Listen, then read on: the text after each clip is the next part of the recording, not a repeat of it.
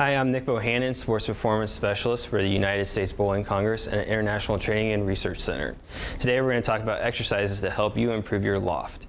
In order to be consistent with your loft, it's important to generate it through your lower body and not as much from your upper body. So we're going to talk about a couple exercises that can help you do that. One of the key elements for increasing your loft and being consistent at it is releasing the ball at a little bit higher position than your normal release. So what you're going to do is get into where you feel your normal knee bend is at the release and just come up a few inches or a few degrees a knee bend.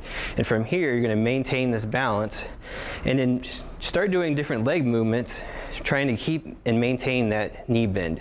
This is going to help your body get more comfortable in that higher position, allowing you to be more consistent in your shots. Another exercise to help strengthen your leg through the full range of motion is to do a split squat or staggered lunge. So you're going to get in a position where one foot is in front of the other, simply bring up your back heel and squat down all the way and come back up. Doing 3 sets of 10 of these and repeating on your opposite leg.